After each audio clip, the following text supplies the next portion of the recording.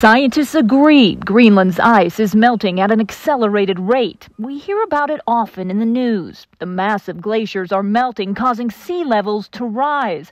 But while a rising sea level seems to be the most talked about impact, it is certainly not the only one. It also has real implications for the people living in Greenland. Mark Carey is the director of the Environmental Studies program at the University of Oregon. He and a team of researchers were just awarded a nearly $3 million grant to get a better understanding of those impacts, one of which comes as the result of increased tourism in Greenland. There's this last chance tourism of, I want to go see the ice before it disappears, or glaciers are a new icon of climate change, so I want to go and see those and see the icebergs and see that. In recent years, tourists began flocking to the small communities to get a glimpse of the disappearing ice. And that, like rising sea levels, has impacts on the environment, but also on the residents.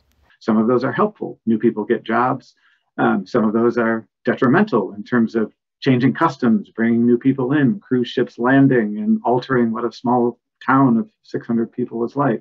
And for those small communities that rely on fishing, changing ocean temperatures and circulation due to the melting ice are making it harder. But it also might have impacts on the global economy in terms of fish availability elsewhere. Just a few examples of changes we will see as the ice melts, because along with the ice sheets, researchers expect so much will disappear as our climate rapidly warms.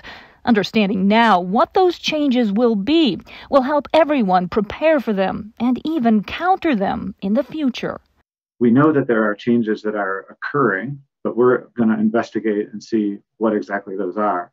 Keely Chalmers, KGW News.